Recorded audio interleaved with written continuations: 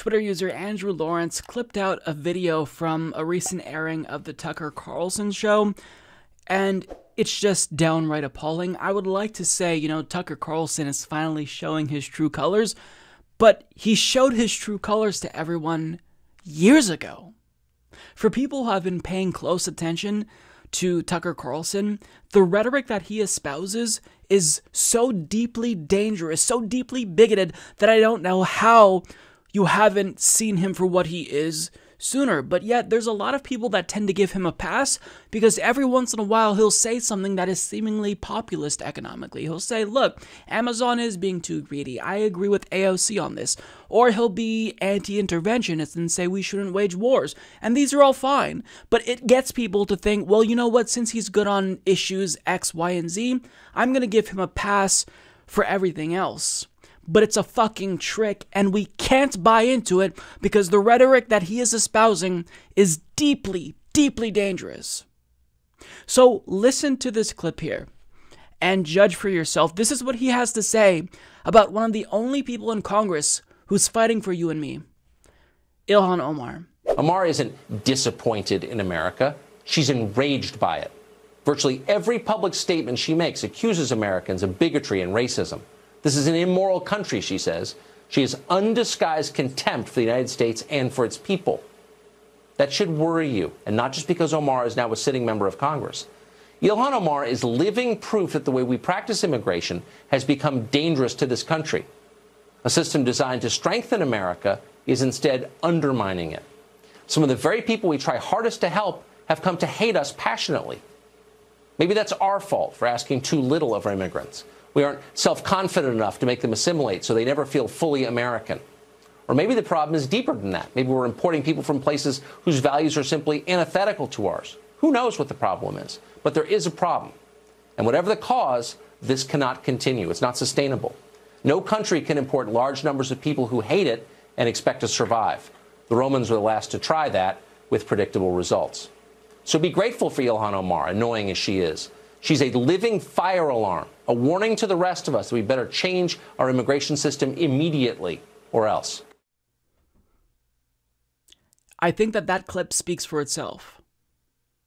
What else do you even say? I don't need to supplement that video with my commentary because he said everything. He said everything. It's right there. The only fucking thing that was missing is a hood over his face. This isn't dog whistle racism and bigotry. This is a bullhorn that he is screaming in your face. Take him at his word. He very clearly just told you who he is. He showed himself. So if you didn't pick up on his cues before, now it should be crystal clear. And watching that, I couldn't help but think, it's no wonder why Ilhan Omar frequently gets death threats. It's because of things like this. Let's go through what he said. Quote, she has undisguised contempt for the United States and its people. That should worry you. Ilhan Omar is living proof that the way we practiced immigration has become dangerous to this country. She's a living fire alarm, a warning to the rest of us. We better change our immigration system immediately, or else. So, do I really need to break that down any further?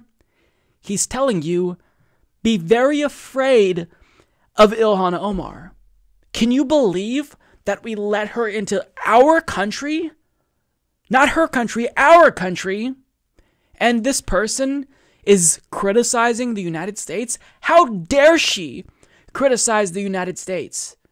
This isn't her country. This is our country. She doesn't even look like us. She's not one of us. And she's dangerous to people like us. We're the real Americans.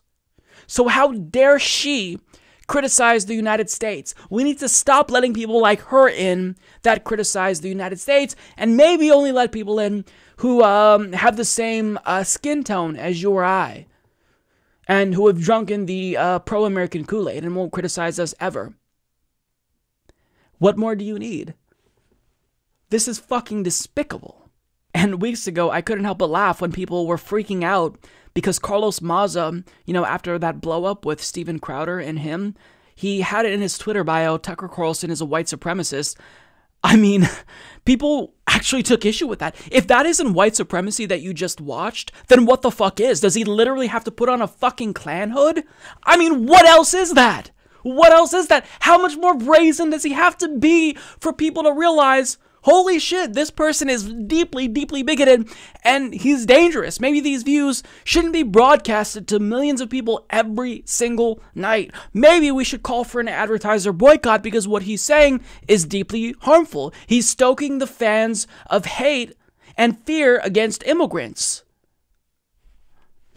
I mean, why is this so difficult for people to admit that Tucker Carlson is obviously bigoted and he oftentimes espouses white supremacist rhetoric on his show? Is that really hard for people to admit? Because it's inconceivable to me that you could reach any other conclusion if you just watch a little bit of him. If you watch this clip here, I mean, he's telling you basically without saying that he doesn't like these immigrants because they're not American enough for him. How dare you criticize America? And the reason why I think people, their hands off Tucker is because he found a way to, I think, brilliantly legitimize himself by plucking out certain issues that are largely agreeable. Economic populism, talking about anti-interventionism. Of course, Americans hate wars.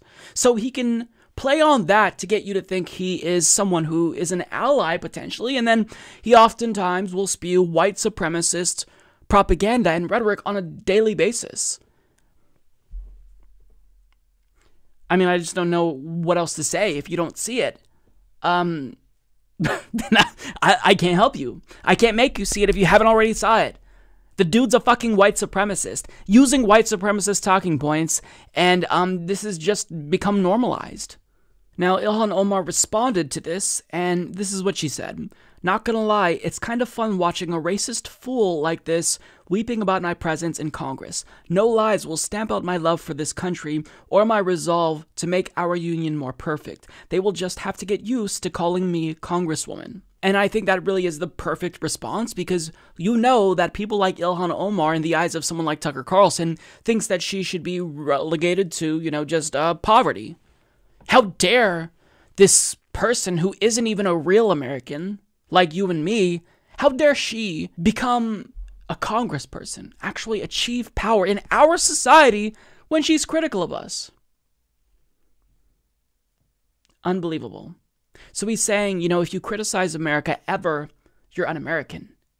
Well, protesting and criticizing America is the most American thing ever. That's why we have the First Amendment, Tucker. And it protects people in Congress as well. But I mean, how much more brazen does he have to get before people stop taking him seriously altogether? How much more brazen does it have to get?